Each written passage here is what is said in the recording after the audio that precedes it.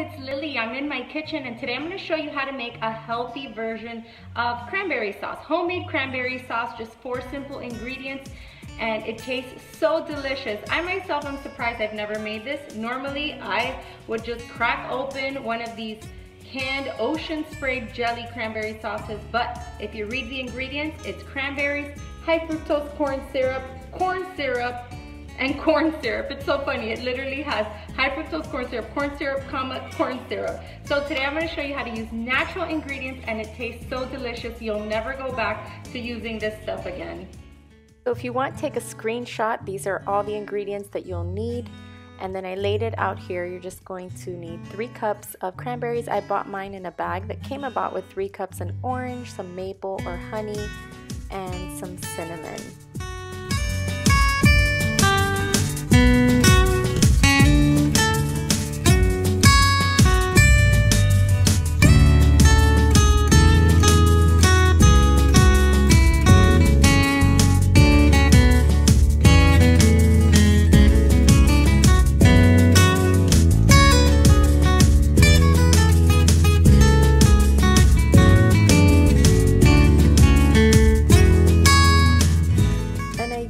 Let you know that when they are boiling like this, those little cranberries are going to start to pop, so you may need a lid nearby just to cover yourself because they will have like little explosions.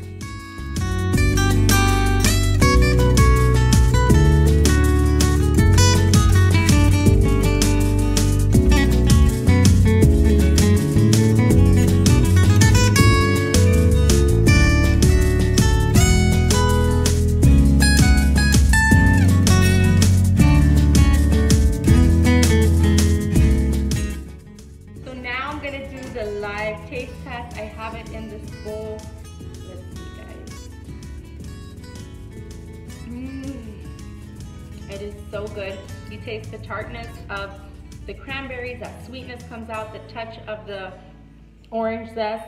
It just tastes so much better. This is just like homemade. It tastes more fall just because of that cinnamon and that orange touch. It is absolutely delicious. If you end up making this, come back and tell me how you liked it in the comments below. Bye, guys.